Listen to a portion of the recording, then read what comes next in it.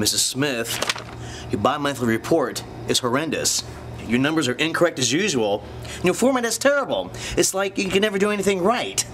You are becoming a slacker. I have had it with you. I've got enough of you. We don't need your services here anymore. Why don't you just clear up your desk before the end of your shift and don't worry about coming back?